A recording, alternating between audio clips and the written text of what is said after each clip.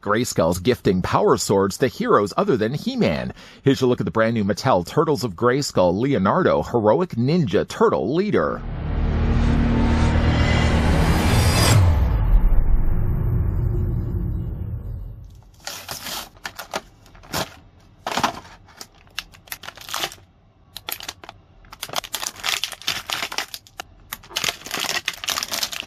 An explosion from the Technodrome sends the Teenage Mutant Ninja Turtles across dimensions to Eternia. Now augmented with tech from Man-at-Arms Armory, Leonardo leads his brothers into battle for the power of Grayskull. While He-Man gets a little help from the heroes in a half-shell, grabbing the tape measure to see how tall the brand new Turtles of Grayskull Leonardo stands. And then, of course, we'll bring in a couple of figures as well for comparison's sake. Leo stands at about 5.5 inches in height, or the figure's going to be about 14 centimeters tall. To show you how he stands with other He-Man figures, did want to bring in a Master Universe Origins He-Man, because if anybody's collecting the newer line, would at least have a He-Man in their collection. Yeah, they're scaled pretty good. I thought, if anything, the new Teenage Mutant Ninja Turtles, Turtles of Grayskull, would be more in line with maybe the cartoon collection that we're also getting from Mattel. Speaking of the cartoon collection, seeing as he's pulling it from his armory and all, here's what the figure looks like with the cartoon collection Man-at-Arms. And if you did want to know what he looked like with another Teenage Mutant Ninja Turtle figure, I did want to bring in one from NECA Toys. I was actually surprised to see how much smaller the stuff we got from NECA was. But obviously, you're probably not going to be displaying the turtles along with the stuff we're getting from NECA, but at least it gives you some size ideas. Though it is a subcategory, the Turtles of Grayskull still managed to pack with them things that you would expect to get with more Master Universe figures. Like, for example, the ever-useless piece of paper that only just is there to remind us that, first of all, they're cutting down trees to produce things like this. But it's also to show you as well that even though it is a turtle figure, you can still remove the arms, you can still remove the lower torso and the boots, and of course you can take off Leo's head, taking it off the ball joint. This will be quickly discarded into my recycling bin, never to be spoken of again. One thing I do like about this is that they also come included with their own specific Turtles of Grayskull comic book. This one just happens to be listed as By the Power of Pizza. I do like the look and the artwork of inside the actual comic itself. The thing I'm surprisingly not liking about it is, while all I think the artwork is really good, and it's very different of a kind of artwork than what we're used to getting here with the mini comics of Masters. The thing I don't like, honestly, about it is the way they draw the turtles. Look at the way they draw the turtles. Overly sized heads. They kind of look a little out of, I don't know, there's something not quite right by the way they drew the turtles. Teela looks really awesome down here, as well as Trapjaw, which is a combination of Trapjaw and a Mauser. But then when we also flip it to the next page, what is going on with the turtles? They actually kind of look like they're peeping Toms. Look at the way that Michelangelo is sort of twiddling his fingers. Again, I do like the way they've actually designed all the other characters around it, but there's just something unsettling about the way they've actually illustrated the turtles. One thing I do want to see, though, as we get a future figures, hopefully, from these, is this version of Krang. Look at the cool way they designed Krang here. And they also, of course, give you an idea of what a He-Man looks like once he gets exposed to mutagen. We will be, of course, looking at this He-Man in an upcoming video. Yes, though, I did tear a little bit of the corner trying to remove this from its plastic prison, but I'm sure we probably are going to be getting more of these mini comics that I don't have to worry as much about it. Advertised, though, on the back, speaking of other figures, there's Leonardo, there's He-Man, Donatello, and Man-at-Arms. I'm not going to be discarding this, don't worry, I'll put it just off to the side. Now, Leo art also does come included with, of course, his armory. Now, most of it is already attached onto the figure's body, mimicking very much the kind of thing we would get with Man-at-Arms. The figure, though, granted, also does come included with two halves of a sword. The idea with the katanas is that you can actually take the two and merge them together, similar to what what He-Man would have had when he merges, of course, the other half of the power sword with the one that comes included with Skeletor. If you wanted to have them just on their own, I mean, they more than work really as side standalone katanas. The only thing, unfortunately, about it, though, is if you were to, say, take your figure, I find like the handles, being that they're only halvesies, don't really fit as well in the figure's hands. When you put them in, they sit really loose. The only really way that they actually work well is if you twist them slightly to the side. But unfortunately, then by doing it, you're only then going to see the very visible halvesies on the other side of the sword. But it does fit okay in Leo's hands. They just don't fit as well until you, of course, combine the two halves together. Again, you can see how floppy mess they actually are.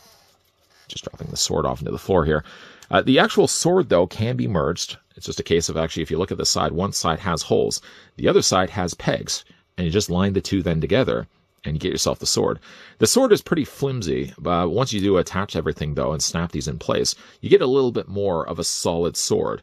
The sword itself does look good, something that you'd expect He-Man to be wielding himself, but because you're also now merging two halves together, you get a much thicker hilt and a lot easier for then Leo to hold it. Again, you just clip that into his hand. Sometimes, though, clipping into his hand does result in the two halves coming apart. So you just want to be aware of that, of course, when you're putting it into Leonardo's hands. The other thing that the figure comes also included with is a guard for his forearm. It's one of the actual things that are packed with the figure that aren't already attached onto the figure. The shell, half shell, if you will, does those slide up onto Leo's arms. And I don't think it necessarily matters which side you have it. On the back of the artwork, actually, they have Leo sort of facing this way, and he's fighting actually Shredder, another figure we will be looking at in an upcoming review. So based then on that, they've had the guard on this side of the figure's body. Not that, again, it really does matter. Just to attach it, though, it doesn't quite fit completely over Leo's hand the way it is right now. So you just want to detach Leo's hand from the forearm, just wiggle it off like that. There goes the shell. And then we're just going to slide on the forearm guard. Very, again, similar to what you would have had with Man-at-Arms. Man-at-Arms also has this same problem, too, with all this armor always shifting around on him.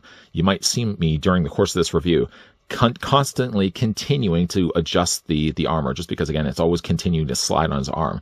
Let's just get Leo's hand back in there. There we go. But you can see like how loose, unfortunately, this is. You can ride it all the way up to the top. And once the elevator's onto the top, then it's not going to go as much around all over the place. But it is always sort of a floppy mess when it comes to Leonardo. Something that you may have already seen fling across the room. I've got it retrieved right here. The figure also comes included with his half-shell shield. The shield attaches onto the back of the figure's body, but it doesn't attach securely. The first time you do this, the first time you remove this, you're going to find it's going to be loose every other time after that. It attaches, though. There's two pegs on the inside of the shield, and literally, again, just plugs onto the back of his bandolier armor. And you're supposed to plug it in like that. But once again, you've done it the first time. Every other time after that, even when you're starting to move the figure around, you're going to notice this shell falls off way too frequently. Now, again, it can either be attached onto the back of the figure's body, and then once it is attached onto the back of the figure's body, there we go, you can actually take your sword and sheath it on the back. Now, the sheathed sword doesn't sheath as well when it's two halves together like this. It really honestly is easier if you just have the two swords detached. Let's just separate them right now. Of course, once I've now got the two halves together, even the power of Grayskull can't even separate these. There we go. Almost got it. Almost got it. There we go. Okay.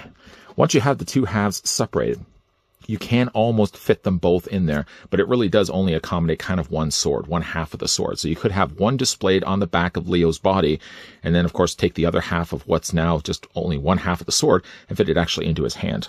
The thing you can also do as well with Leo is once you've now detached the half-shell shield, you can take the shield, and there's a little handle here on the back that you can clip into Leonardo's hand. So if you wanted to, then again, you can have the shield in one of his hands, then just attach the power sword katana together and have him wielding it in the other. You could still really sheath the sword on the front, but it looks a little ridiculous that he's carrying around a shield that has a sheathed sword. I do like the idea that he has a shell that detaches like this, although again, I just wish that maybe the pegs were a little bit longer, or they had devised an easier way of attaching onto the back of the figure's body, just because the shield falls off way too frequently. I'm going to leave it off right now just because I know it is something that's going to fall off. One thing that's interesting, though, is the way they've sculpted the back of the figure's body. Even though the shell is now missing, you can still see that they've sculpted a shell on the back of Leo's body. And I'm sure it's probably going to be the case with the rest of the turtles also as well.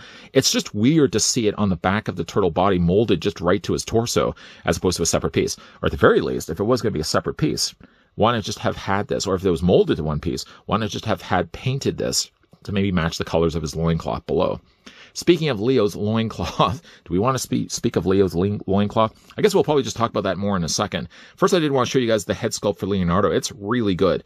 Funny enough, though, it's a property that's now being done by Mattel. Mattel, of course, is taking the licensing and borrowing it, at least for the time being, from Playmates.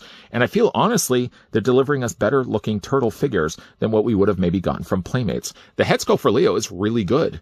I like the long bandana that he has on the back of the figure's body. If you overlook the fact that maybe the colors of the blue aren't quite the colors that he also has on the armor, it's pretty close, though. But it's a good-looking head sculpt for Leo. I don't really have any complaints at all with it. Of course, he does have the bandolier armor there on the front. Now, instead of actually having the L down below here, where normally it would be placed on a Ninja Turtle, it is instead, like He-Man, placed around the middle section here of his armor. It is, though, a separate piece, and the armor piece actually attaches then onto the back fur that he has there as well. Nothing does seem removable. You might maybe be able to take the top fur off by detaching it from the top of the bandolier, but it just seems like it's going to cause more problems than anything else. Of course, he does have the skirting there down below, very similar to what we would get with Skeletor, and that's nicely done here in a metallic blue that matches, again, the coloring that they got for the emblem there on the front, and of course the armor that he has on the sides. And of course, no turtle would be complete without big turtle feet. And again, like, they look really good. They have peg holes in the undersides of their feet, and they've added some additional blue to match the coloring of his headband there on the top as well. Now, for the articulation on I was going to say He-Man, but on the articulation here for the brand new Turtles of Grayskull Leonardo, of course, for the head sculpt, the head is going to rotate all the way around. It's going to be on a ball joint. It does look up, and it does look down, and all the things in between. It doesn't really cause too much of a problem by having all this fur on the back of the figure's body. He more than easily can rotate his head all the way around. Shoulders, though, hinge out. They are obviously not going to be hindered as much with the armor. I mean, you could still shift the armor up, but like, just the armor alone is the one thing that just continues to bother me about this figure. It's always shifting around. Again, if you've had Man-at-Arms, you know exactly what I'm talking about. The arms move forward, the arms move back. The figure, like other Masters figures, only has a single hinge in the elbow that rotates back and forth and also has a rotation all the way around. There's a swivel in the waist. The legs do split out on ball joints once again. You can take the legs and move forward, move them back. A single hinge in the knee, rotates the lower leg, rotates the boot. There's actually, even though it's not really a boot, the lower half of his guard here right by his calf does swivel back and forth. And like other He-Man figures, you have a hinge up and down on the back and forth on the ankle, and there's also a nice little ankle rocker there as well. It's a nice looking Leo. The thing about it, though, is while it's combining two 80s properties that would really on paper make sense, I don't know if this is a line that's going to cater to everybody. After all, if you are one that likes to collect Ninja Turtles, would you then be also interested in Master Universe figures, or vice versa? If you are, for example, a fan of Master Universe, could you see yourself then venturing off to get something like from, of course, Ninja Turtles? I don't know if that's always going to be the case. I mean, there's obviously in the past, Playmates has really tackled the licensing by incorporating other properties. So that's why you've always had like Sports Team Turtles, you've had Star Trek Turtles, and some to leveling degrees have been successful.